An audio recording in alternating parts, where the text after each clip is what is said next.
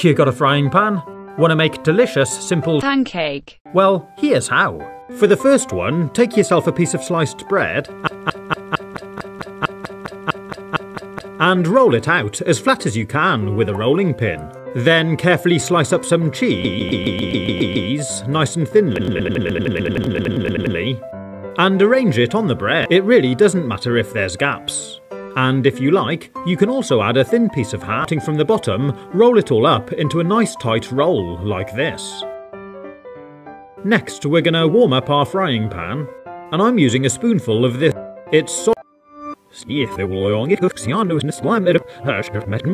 I made 5 of these bread rolls and placed them into the pan. After a couple of minutes, carefully rotate them all, and you should see they've started to crisp. We need them every couple of minutes so they're cooked, and once they're nice and golden, they're onto a plate, and they're great. Have them for lunch or something. And if I tear one, you can see the delicious melted stringy cheese. And they go really well served with a dip, like this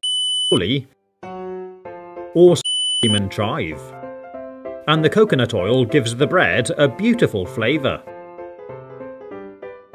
For this one, I'm taking 3 bowls, and I'm tipping a handful of flour in the first one. I'm also adding a little Cajun snap